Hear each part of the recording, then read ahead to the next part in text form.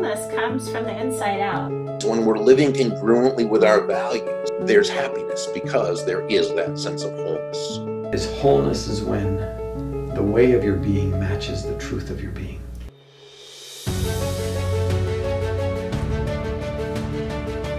It was so great being able to meet Juni. We met on an online platform, so we took a few minutes to get to know each other before we officially started the podcast.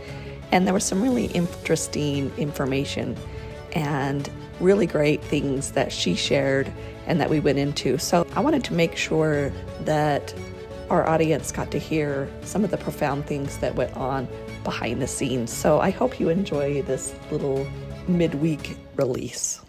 Funny, I was just listening to one of your episodes on the Enneagram. Oh yeah. And I just found out I'm like an Enneagram 3. And I was like, everything you were saying, I was like, oh my gosh. Oh my gosh. I feel so seen right now. And your message, you were just talking about how important it is to just sort of slow down and like not have an agenda, which is the mode I'm trying to go in right now. And right. It was really poignant and like timely. Oh, good. Oh, Yeah. good. I'm just going to look this up. Keep talking. I'm so glad. So is that the first you've heard of the Enneagram? No, I've heard, I've heard of Enneagram for a long time. It was like one of the only personality tests I think I hadn't taken. Right. Like I've done Myers-Briggs and all that kind of stuff. And so I finally took the Enneagram a couple of weeks ago, and I've looked into it a little bit, but I really liked the stuff that you were talking about. Was definitely the most that I've said, oh yeah, that is definitely me. I need to chill out. Awesome. Well, I'll send you a packet. Do I have your email through the, I don't know, but I'm happy to give it to you. Okay. Let me get your email, and then I'll send you I have like a packet on each type. Yeah, you were saying that. That's so interesting. Well, I'm excited to get to interview. I was listening to your podcast too, and it was funny because I had these questions, and then right in your first podcast, I'm like, okay, we're on the same page, and I'm grateful for that.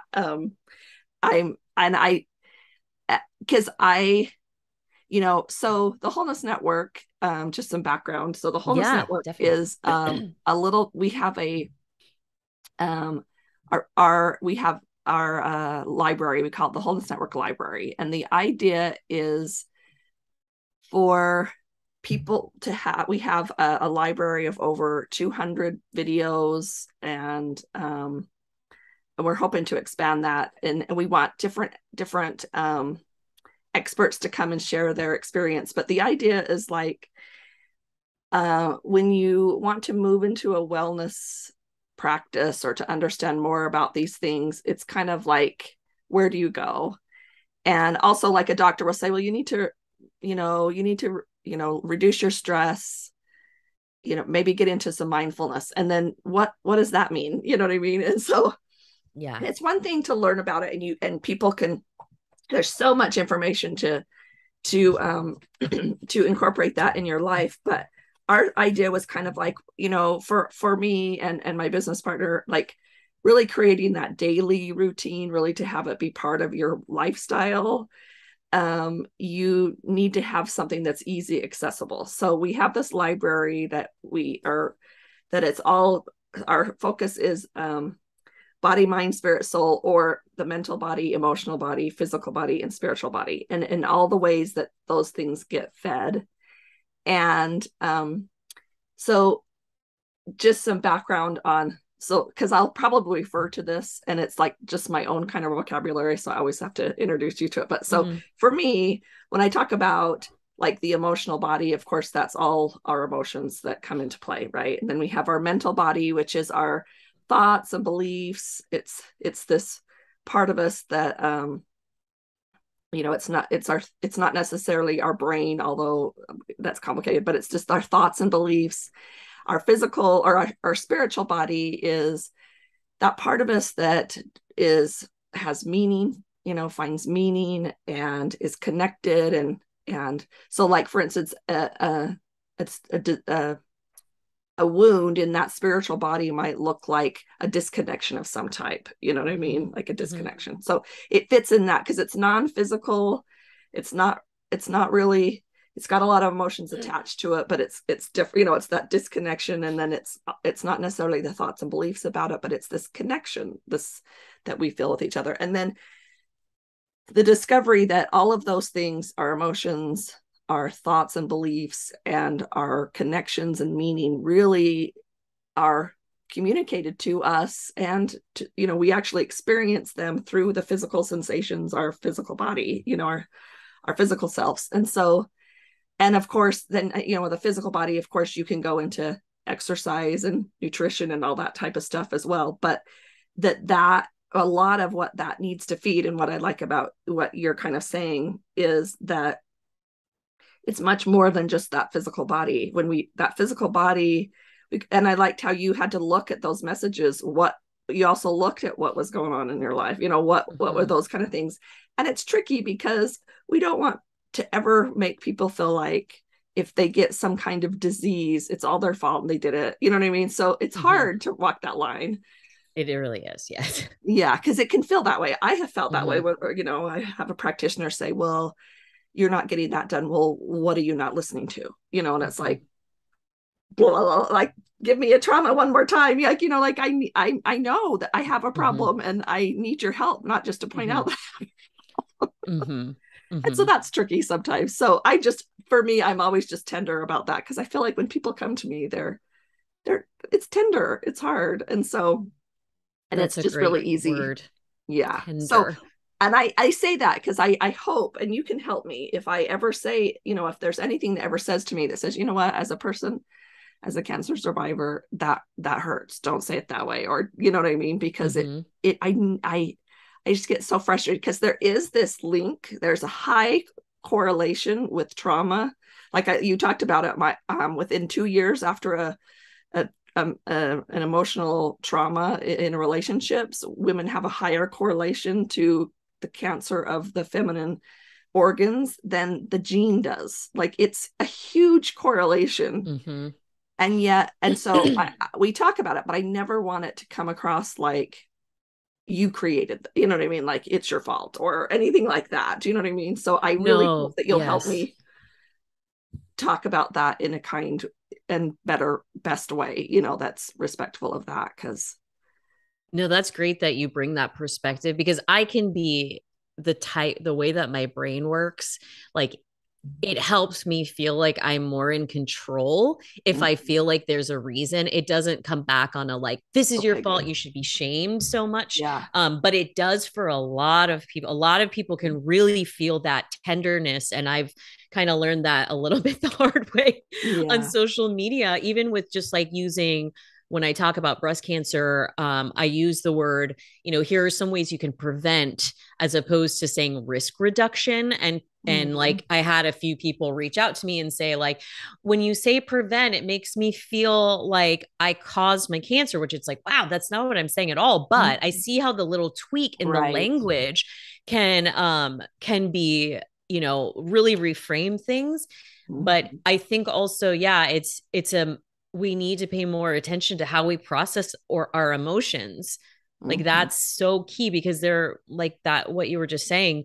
I mean, almost every woman in my practice that's come to me for breast cancer stuff, I've asked them just kind of informally, do you have sort of a pretty intensive emotional trauma within the last 2 to 5 years? And they have all said yes. And I think that's really interesting. And there was a study, I wouldn't be able to quote it like exactly, but there was a study done on it. And so there does seem to be this correlation, and you having the background that you have and your perspective, obviously, you know, you believe there's a mind body connection. And I mean, just like trauma creates stress, which creates inflammation, which creates an avenue for, things to kind of go a little bit haywire. So I feel like as a society, we really need to look at how we're processing our emotions, and my gosh, just making time to like take care of ourselves Mhm. and be more loving, because we're so incredibly hard on ourselves. Like Yeah. that is, I'm kind of dealing with that right now, of just like, that's like why I was saying with your podcast on the Enneagram 3, like just, normal people would be able to say, hey, I'm doing great. Or some people would be, whereas Mhm. I'm just like, I'm not as far along as fast enough. And, and I think people are more prone to that than they are to be like patting themselves on their back, Right. whether they're a 3 or not, Right. Well, but and yeah. if we talk about dis-ease, Mm-hmm. then the opposite is ease. And I think Mm-hmm. there's this piece of us that's like, well, it's not supposed to be easy. Yeah. And like I can agree to that to a certain extent, but maybe that's something we need to consider. You know what I mean? Yeah. As far as what that means, let's define ease, because we're very well equipped with dis-ease. You know what I mean? Yes. Dis-ease. Yeah. And why not? Why Right. can't it be easy? Because I Right. think it goes back to the whole concept with, one of the foundations of meditation, like the survival mechanism is constantly trying to find this worst case scenario for us. Mhm. And we're ridiculous about it. But if we were just, a little bit easier on ourselves and, Mhm. recognize we don't have to be perfect in all things, Mhm. I think it would be a lot easier for us to take better care of ourselves. Yeah. I really like the way you even put it into ease with ourselves. Yes. 100%. And that's what, when we're gaining knowledge like this about wellness, that's the hopeful goal, is to find a way to make things easier on us, mentally, Yeah. emotionally, physically, spiritually, like, and so I appreciate that. And I've enjoyed listening to your podcast episodes, the other episodes. I think just I feel like people, this wholeness, we've touched on it a thousand times, just like stop, give yourself, allow yourself the opportunity to feel your own worth, Right. so that don't necessarily wait for a health crisis, Right. although if you do, okay, Yeah. it's Right. it's like the fast track Right. lesson. Totally. But you are worthy of taking care of yourself, and that's what I love to work with clients on that. And it's great how it all starts to fall into place when you just open yourself to the journey. And oftentimes the lesson is not the one that you set out to learn. Right. Unfortunately, sometimes, but yeah. Yes. Unfortunately, Yeah. If you can give in and just be like, I don't know, I think this is the lesson, but right, I don't know, the lesson might be something else, and I'll keep an open mind. Feel empowered every day with wholeness videos, meditations, downloads, classes, and more by joining the Wholeness Library at thewholenessnetwork.com.